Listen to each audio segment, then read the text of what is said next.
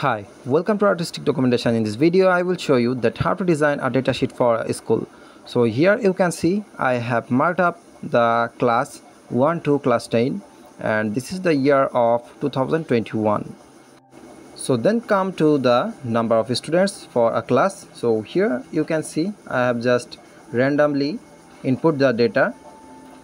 So here basically this tutorial goes for a chart design, like which is cylindrical chart, and how can you manipulate the chart color and the gradient, which is more visual and reflect the data for our viewers or customer. So hereby it's really match with the real-time data structure project. So when you goes for a data entry project, so this types of calculation or chart design is required for main time or real-time data.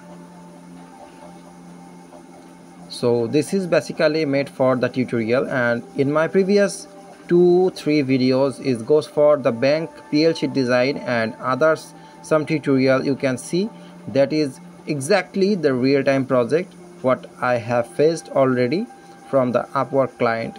So that's why I have shared with you some demo data, used some demo data on that tutorial and give you some more information about the data structure project or data entry project.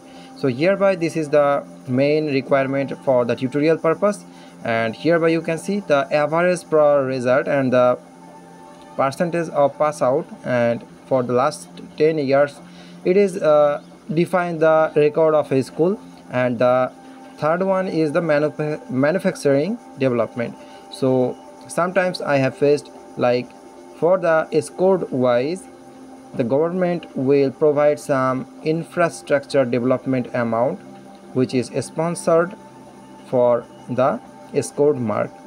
So based on the class assessment and all the passed out student percentage is depend on influenced the infrastructure development. So that's why this column has added with this, and here the average result and percentage of pass out and as well as the infrastructure development is included with this chart.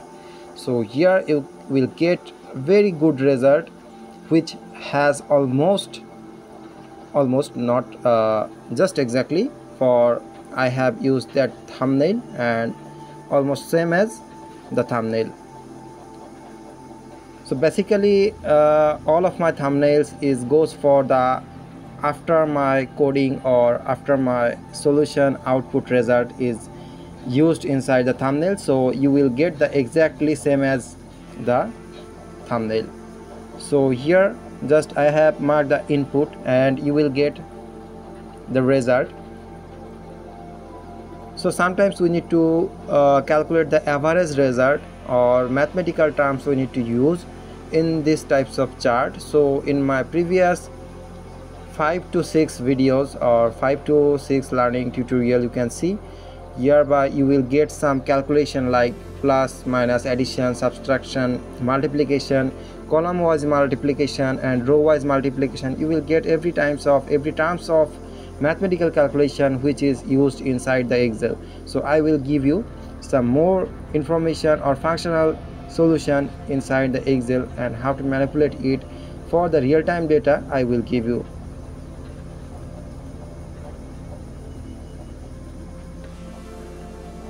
So now come to the marked input. So here you can see basically the 3 column I am marking for a chart. So first mark the columns and then come to the insert option, then come to the chart designing option. Here you will select the second one, like you can see the cursor.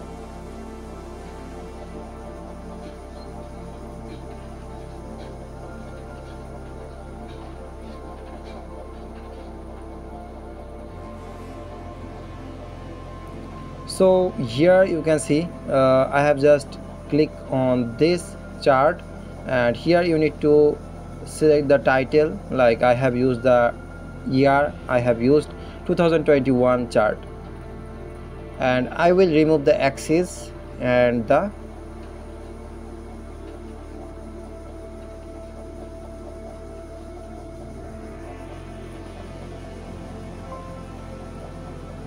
so this is the color filling option, and you can manipulate any kinds of color, gradient, solid color, any kinds of things you can use for this column, like this column chart.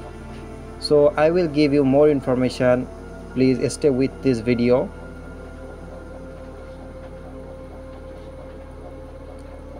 At least I can confirm you, if you clearly watch this video fully, you will get some more information which is included with the chart.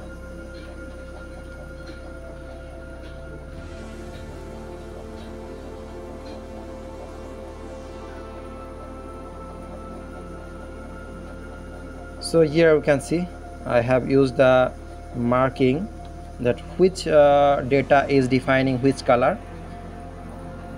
So now come to the design of the column of this chart. So first you select the column, and inside the column you can see here I have used the gradient color, and first time I didn't select that what types of color or gradient I will select for, but after that I choose this color and it will give us more colorful or more reflecting solution. So this is really very mandatory to select the color for a gradient, and this will basically reflect your data structure, means a percentage of data. So now you can visualize more clear rather than previous. So this way you can find out the exact color you want to select for your data sheet. So this is required, and this mass of knowledge is required for everyone, which is included with this data structure program. So here now come to the column wise color selection, and here I am trying to use some more reflection for a column, like wideness, because more wideness will give you more clear solution, clear visualization.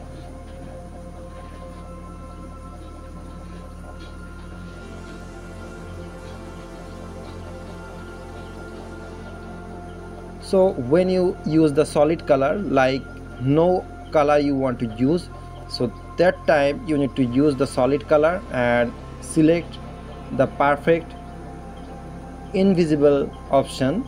It will give you, sorry, perfect negative option, and it will give you the solid color. So only one single column I have used the solid color because of your learning. So this way you can represent the particular single column or a group of column. You can select and choose the color and change the color.